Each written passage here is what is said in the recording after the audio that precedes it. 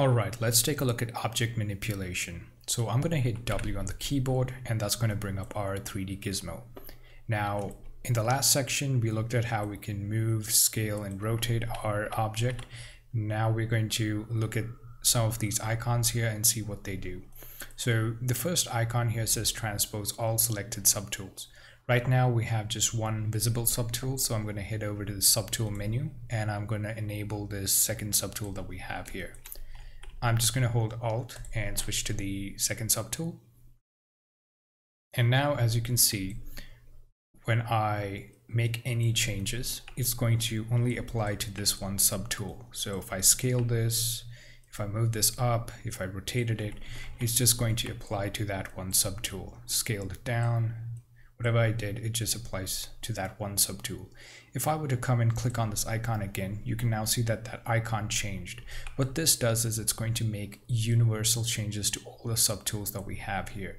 So if I were to move it up, scale it down, whatever I were to do, it's going to apply all this universally.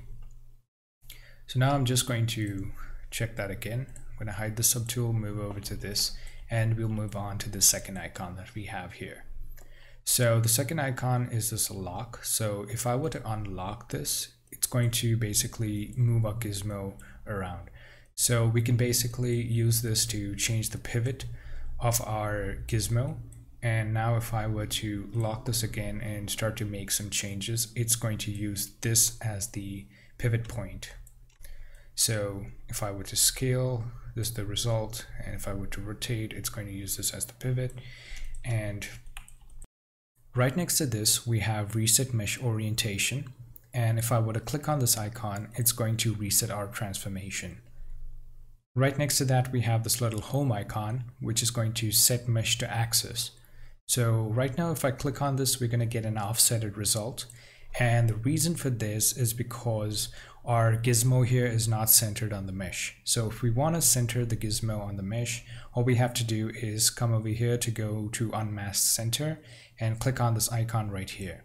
So now that we've got this 3D gizmo here, I'm just going to hit this home icon, and that's going to bring this object to the central axis.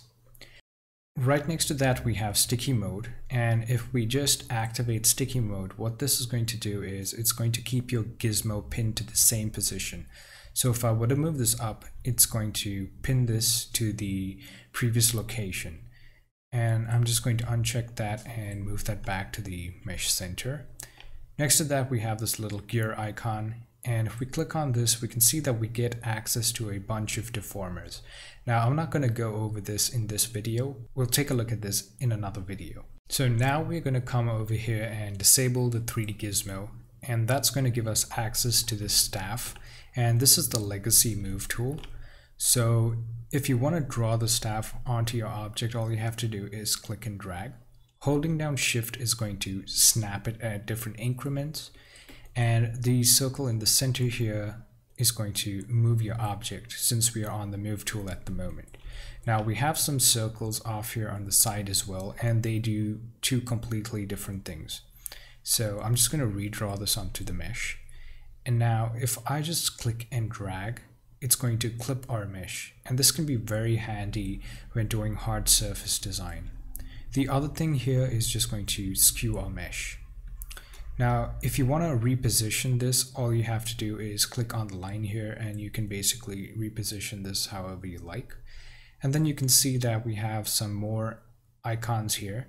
And if I just click on this, it's going to snap it to the y-axis. If I click on that, snap it to the x, and so on. We also have z-axis, so if I click on that, it's going to snap it on the z-axis. Now, this transpose line can also be used to measure distance, and we can basically come up here and see that it says 4.2 units. And this can also be used to make sure things line up and so on. So the next thing I'm going to move on to is the scale. So I'm just going to draw this out again.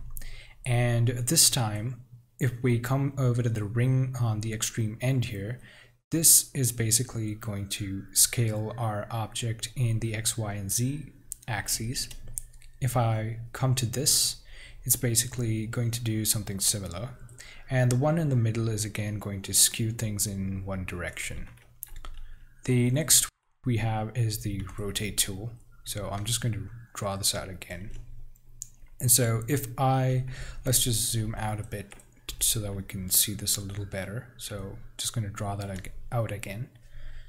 Now, if I use this ring right here, what this is going to do is it's going to basically make this rotate around this axis right here. But if I were to use this ring here, it's going to make this rotate with this as the pivot point. So let's just try that again. So using this ring as the pivot point, it's basically going to rotate like so. And that pretty much covers everything when it comes to object manipulation. So I'll see you in the next section.